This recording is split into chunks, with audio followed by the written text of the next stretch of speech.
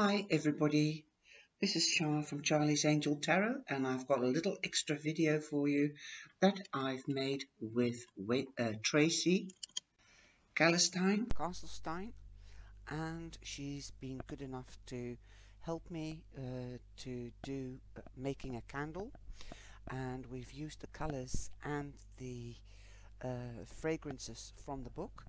Well, she had a fragrance, but it's 4 fragrances in one, and it's orange, ginger, black pepper and wood. And we've used she's made an orange candle on my request for Halloween and for Christmas. So I hope you will enjoy the video that has been made today by Tracy and me, and also getting into the spirit for Christmas and Halloween. If you would like to order candles, then look at the details below, and also if you would like to learn how to make candles or get any advice, contact Tracy by all means. Also, Tracy got back to me because I had one question. Is it all organic? Yes, it is organic, and also animal friendly. Nothing has been tested on animals or other things. It's also environmental friendly. There is no palm oil used. It's coconut oil and others. You will hear it in the video. Now, orange stands for lifts spirits up and the joy of angels to from angels to humans.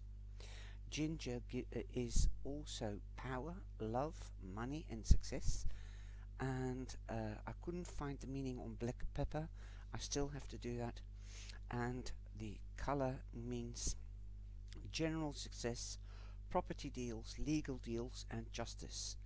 And also vibrant hue of the orange means ambition, work and career workings, strength and individuality. So I hope you will enjoy the video and watch the information below in the description box. Please like and share, and I'll see you in the next video next week in the witches video.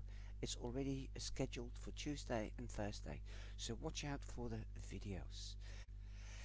If anybody would like to work with me, reflexologist for the face, for example, I'm trying to get hold of that person from the London company on Life and Soul.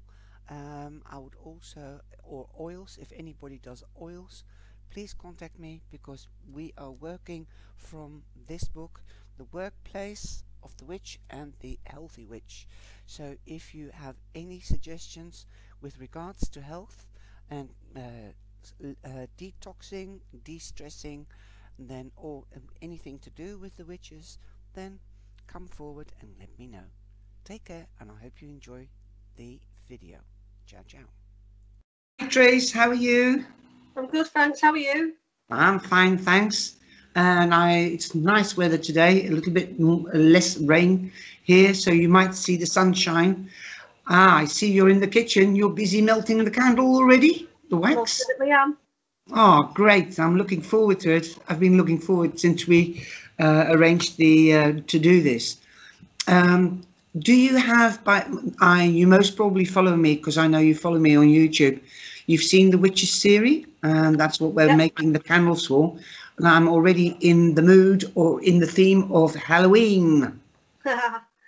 And we've just had the Mabon festival, or calendar marking. That's autumn, the fall equinox. And we're going on to Halloween, which is Samhain calendar marking, Halloween in our calendar. So have you got any, I was wondering, have you got any Halloween shapes for candles? Yeah, certainly have. I've got these here at the minute. Right, you've got the bat, the pumpkin, the witch, the ghost, another sort of pumpkin. Yeah. And skull here. What is that? A skull. Oh, a skull, right. Okay. So if anybody would like any of them, can you make them before Halloween? Yep, yep. Great Yeah, stuff. we're doing them for And Halloween. and are you doing any colouring or scenting in the candle? Sorry, can you say that again? Are you doing any putting a scent in or a colour in the candle? Yeah, I'll be doing both today. So I will be doing the uplift is the fragrance I'll be using, and the colour orange to make an orange candle. Okay, because of Halloween. So say again. So that's because of Halloween. That's because of Halloween, yeah. Okay, well, I've got the book here from the Workplace and Spell by Marla Brooks, and I've looked up because I thought because what is in the scent? What is in the scent? So what is what? Sorry. What is in the scent? Which herbs are in the All scent? right. So sorry. So you've got wood, black pepper. You have orange and what was the fourth one? There's another one. I forgot it. Ginger? Ginger. Yeah. Okay, great stuff. That's quite autumny smells. And I know that you said the scent was uplifting, and orange does mean it lifts spirits up and joy of the angels to the humans. And I work with the angels, so that's lovely.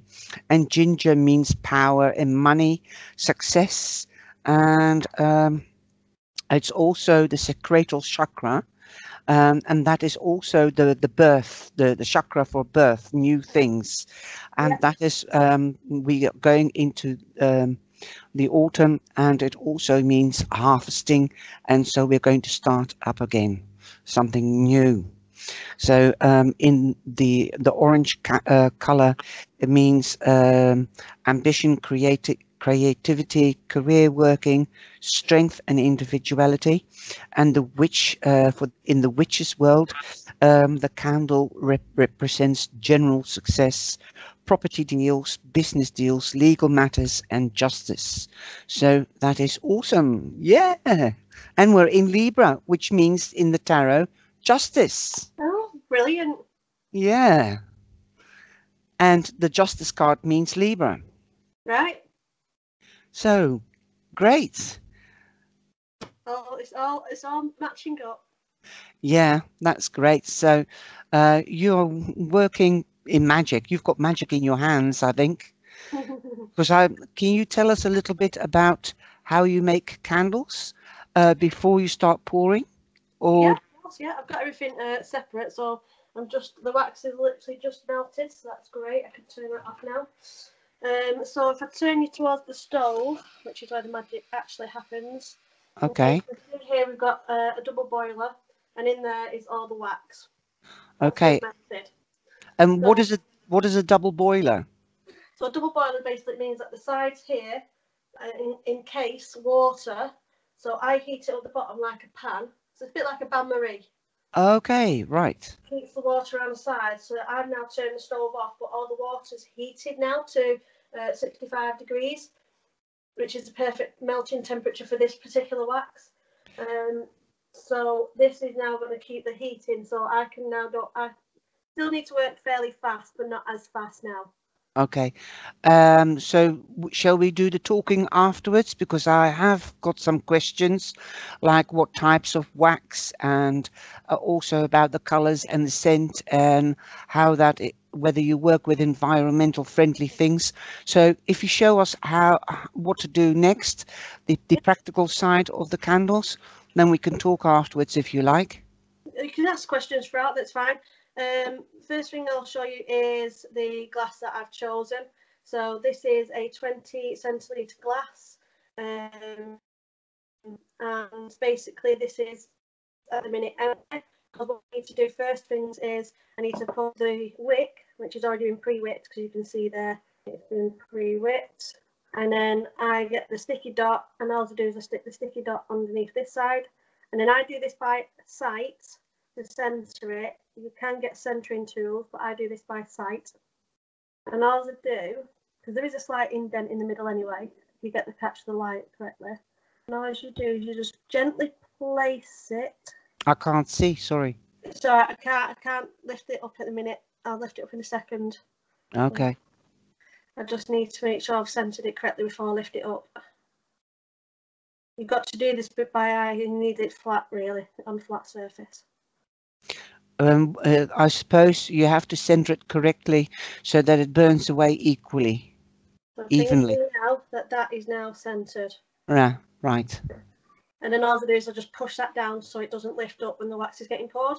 Because obviously with it being a sticky dot, which is part plastic, it in the past, these are actually really good. In the past I've had cheap ones that I've shifted the wick when it gets to the end, which is no good. I've not had that with these, which is great. So that's now the glass pre-prepped for the wax going in. What I also do is I heat up the glass, because by heating up the glass it means that the wax isn't hitting the sides cold, and therefore you get you won't get splashback of instant cool wax, which can affect the candle, and also it won't mess up the candle's smoothness at the top, because it can get a bit misshaped. So it's better to preheat your glasses so that you get a better pour as well. So now what I'm going to do is I'm going to get my ladle, because people always say, how do you get the wax out of the burner? Ladle. Good old fashioned ladle. So first thing I'm going to do is, if you can see this here. No, I can't. I'll just shift it this way a bit. Okay. So if you can see this. Yeah. This is a jug. And yeah. This is my scales. All right, a good set of scales if you're going to measure out exactly. Stick the tub on. Yeah. Again, and then basically pour your wax in to the amount of 200 grams, because with wax and the fragrance, there's a ratio that you have to use, and there's something called a fragrance load, and you can't go more than 10% fragrance load. Okay. So if you're doing a 220 gram candle, you don't want to be putting, you're doing 200 grams of wax and 20 grams of fragrance. Yeah. That's what you need to be doing. Okay. Can't be going more than that. You can go less. You can go anywhere from 5 up to 10. But okay. I like to put the maximum in, so that when you're lighting the candle, you're getting a maximum fragrance around the room. Okay. So that's more for me, quality assurance. So I'm just going to start pouring in the wax now. Get closer, less spillage.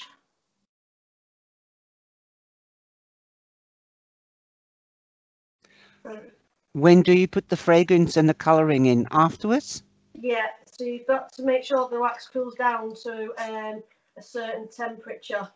And okay. that temperature is roughly about 55. Okay. And we're nearly there. 95, 96, 97, 90, 200. Hang on. That's now 200. Right. And then what I then do, this is the bit that takes the longest. So this is where I now get my thermometer and leave it in this till I know it gets to 55. See what it currently is. So you can be doing other things. So just turning back to me, you can be doing other things while you're waiting for the wax to cool down. So literally all I'm doing is, this is just on the side right now, just waiting to cool with the thermometer stuck in it, so that I know the temperature at all times. So you can be doing things like, I've bought myself a heat gun, just to heat the sides up. It's easier. Some people have used hair dryers. I've tried it. It takes absolute ages. There's another way to do it, which is to put them in the oven at a very low heat, just for 10 minutes, if no more. I think I've done 5 minutes and it was adequate enough heat. Okay. Just be careful picking it up though, because obviously glass is hot and you don't want to burn your fingers. So yeah, so that's the type of things that you want to be looking out for. The other thing that we're working with fragrance that I want to mention is, really you should be wearing a mask. But if I'm wearing a mask today, that you won't be able to see what I'm saying, and also probably hear what I'm saying. It'll probably be muffled. Well, So you talk very quickly, and I'm foreign, and it's I can't follow it sometimes. So can you slow down with talking, please? sorry, yeah, Because I do I that. find it so interesting because I just asked you a question, but you were busy, so I think it's better to ask now. With the wick, you to center it, I suppose you have to center it so that it burns evenly away. Yeah, so if you imagine that wasn't centered and that Yeah. was slightly off center, all this side would burn and you'd be left with loads of wax on this side. Okay. So that needs to be centered. Okay. And you obviously pour the scent and the color in which order? So at the minute the wax is here and this will have to cool down. That will have to cool down to 55. I cannot add fragrance, and well, you can, but I don't think it works as well. The cooler you put everything in, the better the finish. Okay, so you've got a stronger scent instead of it evaporating, I suppose. Yeah. And which one do you put in first, the scent or the color? So you put the scent in first, Okay. and the colour not far behind it. Okay, lovely. Okay, well, very exciting. Yep, we just got to wait for it to cool down. This is the long part, like I say, this is the bit that takes the longest. Did you stir whilst you were waiting, Tracy? Yeah, so always keep stirring the wax because, as you can imagine, the outer goes a bit cooler, and the inner gets a bit hotter. So it remains. So if you keep stirring, you'll get an accurate temperature. Okay. With the wax that's melted. So And stirring every couple of minutes to check the temperature. okay, and that makes it cool down faster, I suppose. Well, it releases the heat and disperses the heat. It's a bit like have you ever put soup in a microwave and only the outer's hot and the inner is cold? Okay, yeah. Very similar to that. So you have to stir to make sure that the heat is dispersed. Okay. And can you the wax that you have left, can you reheat that? You can. You don't want to do it too many times, but I think the maximum I've reheated my wax is 3 times, just because I'd put a large amount in the boiler. But yes, you can reheat, but I tend to try and use up as much as I can, really. And what kind of wax are you using this time? Because I understand you've got different types of wax. Oh yeah, there's quite a lot of waxes. I know of at least 10 different ones, but the one that I use is called an RCX, so it's a rapeseed and coconut blend. So there's no soy in it, so there's no palm in it, so it's very eco-friendly, and it doesn't affect the environment. So, and it's a cleaner burn. Is that a long burn candle or a short burning candle? Well, the one I'm making today is 20 centilitres, and on average, the ones that I've burnt, that I've made, that are this size, have lasted me between 40 to 60 hours. Okay, interesting. Great, I'm looking forward to my candle. Okay, so we're now at the time for adding the fragrance. So the temperature is correct at 55 in a minute. It's finally dropped. Really, you want to be wearing gloves as well, because once this gets in your hands, it's like, you spill perfume on your hands and it stinks for ages. So really you should be wearing gloves, but again, just because I've got no nails at the minute, I need to pull the stopper. Okay. Oh, I can smell that already. Right, so I'm going to use a pipette. Okay, with this, make sure when you're washing them, before you use the pipette again, there's no water in it, because if you get any water in your wax, you need to throw all your wax away. Okay. Because it's very dangerous when water gets in wax. Okay. Does it burn or something? It doesn't burn. What it can do is spit. It makes the wax spit, and it could be a fire hazard. Okay. So you don't want that. So I'm just going to put in 20 grams. And this decides to stay on. So the measurements are on the pipette? So I'm using the scales. Ah, okay.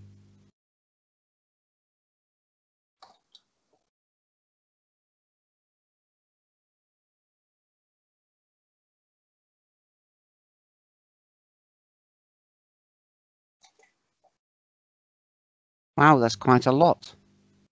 You think it is, but it's not, because you've got 200 grams of wax in there.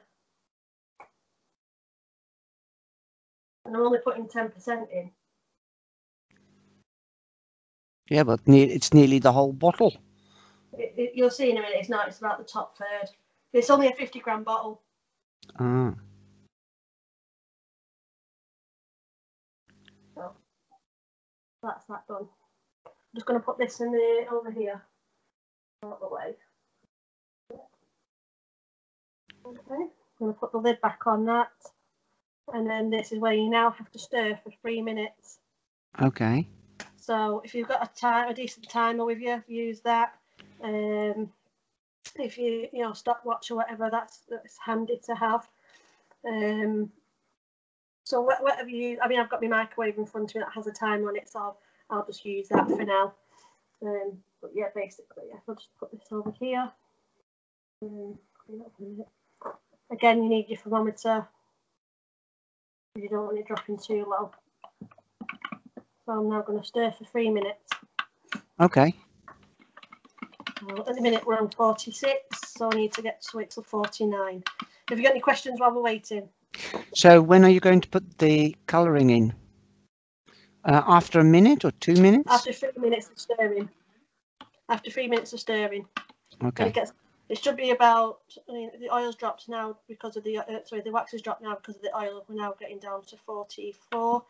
So I will, so if you don't know if you can see this, I'll just move the camera down. No, I'm seeing the toaster.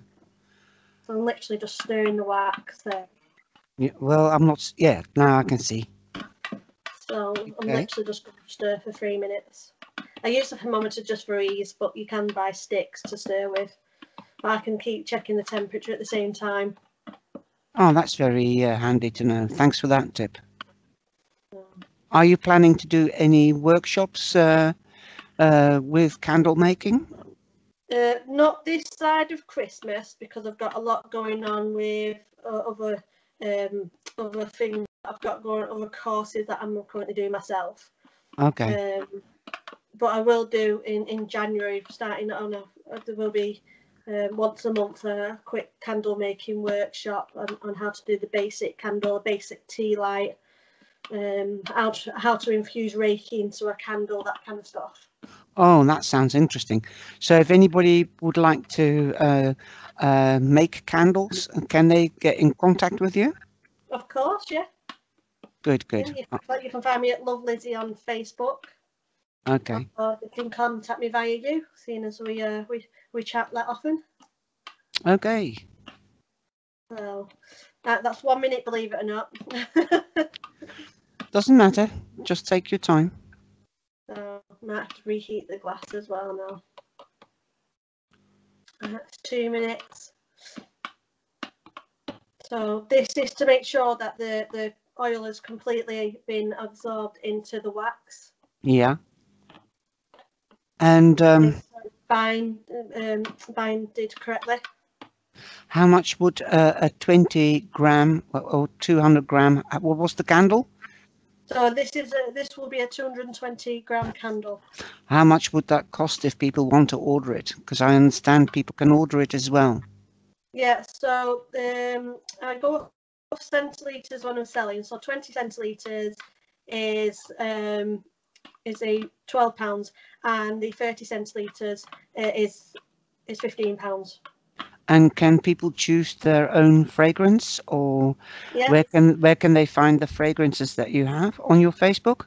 Yes, so on Facebook I have a Love Lizzie group, and on that group there is a list at the top that's pinned to the top, and that gives me a list of That gives me a list of a list of what's there. Fragrances and what type of waxes, I suppose. Yeah. Okay. So now I've got the colour, and I'm literally, because it's so strong, I'm adding 1 drop. That is it. Wow. That one now, it's that strong. It looks a bit like cooking.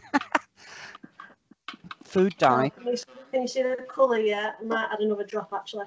Can you see the colour? Yeah. Looks like tea.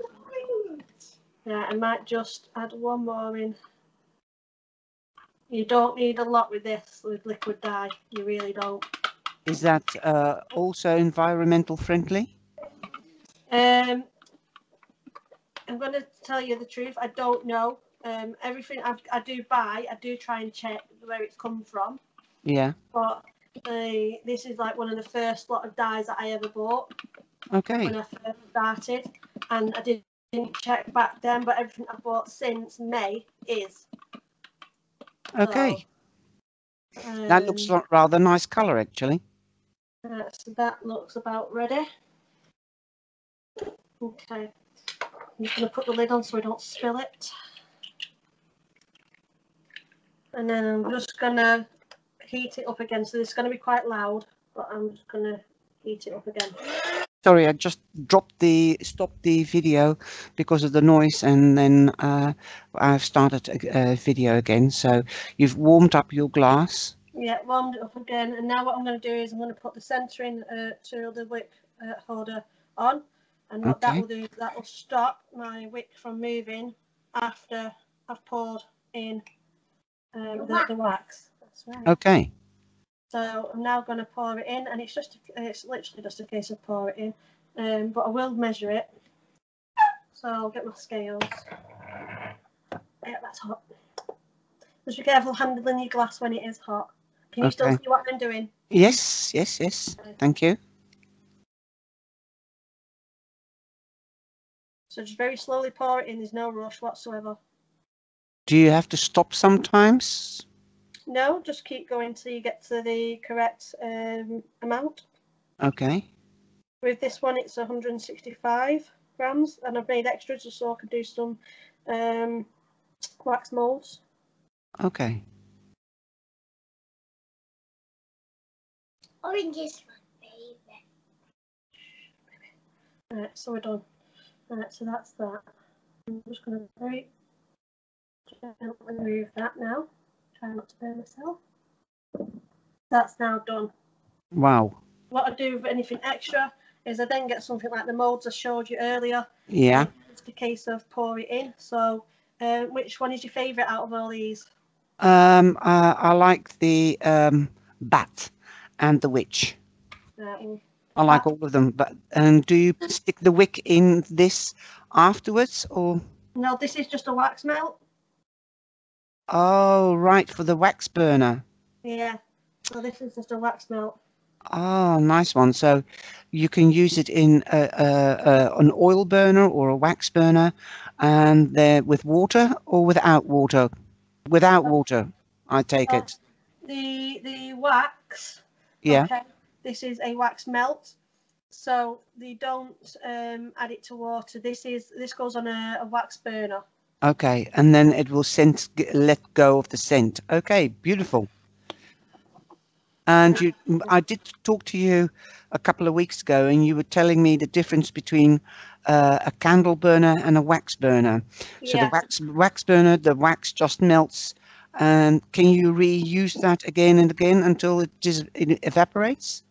Until the scent evaporates, yeah. The wax in a, I don't know why, but the wax in a wax burner, the wax doesn't exactly evaporate, but the smell does. Okay. So I think one of my last melts that I did was a heart-shaped one, and I think I had that going for about a good 10 hours. Okay, great. So And once the scent is gone, can you put the wax will harden up again?